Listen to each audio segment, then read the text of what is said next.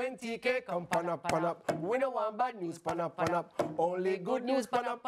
When they jump on the top, pan up. We wrote a song for you, TK. Oh, listen. Please. People are wondering, what's happening? What is Welcome back to Sunrise. It's now time for the headlines. And as usual, we head over to our headline screen. She's a headline queen for life. Hey! TK! Hi, TK. Great morning, my musical team. Hey. I don't know. Can we jump into the headlines, please, before they come up with another song? How about that?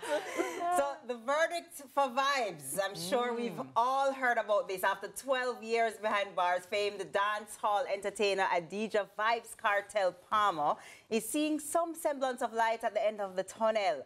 On Thursday, March 14, the Judicial Committee of the Privy Council, which is Jamaica's final court of appeal, ruled the conviction against him should be overturned. No, that does not mean the matter was acquitted or that he's now free, anything like that. In a nutshell, it means the matter was sent back to Jamaica for a decision to be made about whether there will be a retrial or the case will be dismissed.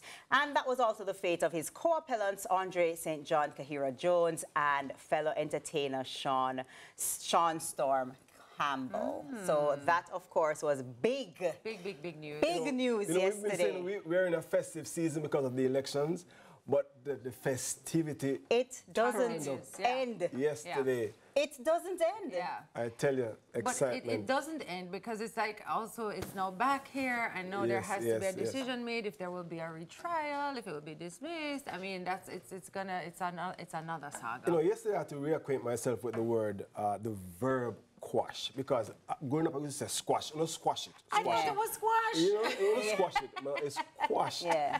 You know, so quash really means that it was suppressed, it's overturned. So from the Privy Council's end, they have determined that the convictions no longer stand. So which means that both Kartel and the co-appellants, that's Andre, Sean Kahira, they are no longer convicts. Correct. In the legal sense. So let's see what happens, because if they're no longer convicts, then the defense lawyer, they're going to be appealing for bail. Yeah, they can now apply. They can now apply for bail, and they can now see, are we going to have a retrial? Yeah. Is it going to be dismissed? Yeah. Can we have a retrial based on the amount of based on the amount of time that has passed and the amount of information that has been swirling about the case since then? Will it be a fair retrial? Will we be able to find, jurors who will be able to, look at this case? And the truth is that could it again go to prison? Meaning this is just another cycle again, and it's crazy. You know, I was thinking, why couldn't it, since that's the final court of appeal, the Privy Council, could it have been they brought a final position? Could it have been that they determined that, okay, they are now to be freed, or, without it coming back to the Jamaica's Court of Appeal for a decision? Could it have been done there? I'm no expert. The luminaries, we call on the luminaries to help us and guide us. When Mrs. Kitty returns, yes, Mrs. Kitty, with her legal prowess, she will be able to guide us. We don't have them answers right there for you. I'm just trying to figure out the verb quash. But that's what's happening with Vybz Kartel et al. For now, and we'll continue to watch and see what happens there. So let's talk next headline. No swearing for JLP councillors. I don't know if you saw this happening. Controversy at the recent Montego Bay municipal meeting. So 2 JLP councillors, Gregory Harris and Anthony Murray, were asked to vacate the St. James Municipal Corporation chambers on Thursday. The demand was made after the 2 councillors were not officially sworn in, having refused to swear on the Bible. Swearing in is a requirement in the oath-taking process, but the councillors explained they had expected another option to be provided, so they refused to do so. They wanted to, affirm instead. However, that option was not granted to them, and so the councillors left the chambers to watch the proceedings from the gallery instead. So apparently for, some persons, for religious reasons, other options, they do not swear, and they give the option affirm to affirm instead, but that option was not granted. That's and so And so, yeah, so they doubled down, refused to swear it, and they That's news. I've never heard a refusal to swear on the Bible.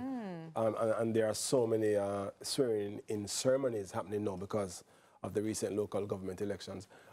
But that's pretty interesting. Yeah, lots of people also swear in the Bible and don't do what they're supposed to do. No, but you know, there are several, I mean, I guess maybe because a thing wasn't made of it, but there are several officials who don't swear in. So like the Governor General affirmed, the Prime Minister affirmed. So affirming is actually done.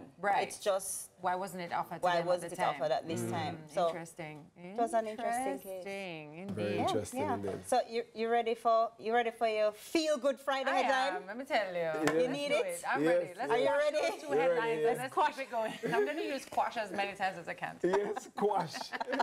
You know, you learn a new word and you're like, use it in a sentence. I got you, girl. I got you. All right, so your feel good Friday headline. A mom uses her kids' birthdays to win $1.5 million in the lottery. How awesome is this? So, for something, you know. An Illinois woman scores $1.4 million, and of course this is USD, a $1.4 million lottery jackpot with a ticket she bought using her children's birthday numbers. Wow. The player, identified by the nickname Lucky Mom, told Illinois lottery officials she used her kids' birthdays to buy a Lucky Day lotto ticket online and checked the results during a late-night parenting session. She said, I have the best job in the world. I'm a stay-at-home mom, and I already feel very lucky and blessed for where I'm at in life. But today, the word lucky took on a whole new meaning. $1.4 million will do that for you, right? So on this particular day, that turned out to be the luckiest numbers of all. She always uses her kids' birthdays, but today, you know, when they say a bingo, yeah, man, she bingo, man. So she has 5 children, I imagine? Meaning if it's 5 number for a lot of No? It's more, 7? It's 5? Yes, it's 5. Yeah, but remember you have the month, so you have the 0, 8, 14. Okay, right, remember, that's true. you have, if your child but the children don't earn rights now to the money? No, look here, my children wouldn't even know. They would have just... Little upgrade. No, let me ask you a question. You win the lotto right now, you tell the money? Me personally, not really. I didn't even hear the question. Win, you hear that? But your wife would not tell you if she won the lottery. Little upgrade. Because say, yo, all this. Okay. Take that. Got you. Yeah, take bun and cheese. Okay, not just the dry bun. What a blessing you are to the family. Yes, no, I'm just kidding. I mean, I wouldn't be able to hide that at all. I would be too, I mean, you see, when I get anything at all, very excited. So I can't imagine if I ever won the lotto. Everybody would know. Yeah. You get a car, you get a car, you get a car. If they ever see me in a lotto line, member, they're going to talk about it. Oh, gosh. Thank you so much, TK. Absolutely. Even though you didn't like our song, I it's loved fine. it. We'll try again did. next time. I loved it. We'll just quash it, okay? On the other side of the break. Quash it. It's time for R to the E to the A to the C to the T, so we can't spell. We'll be right back with React. React. Yes.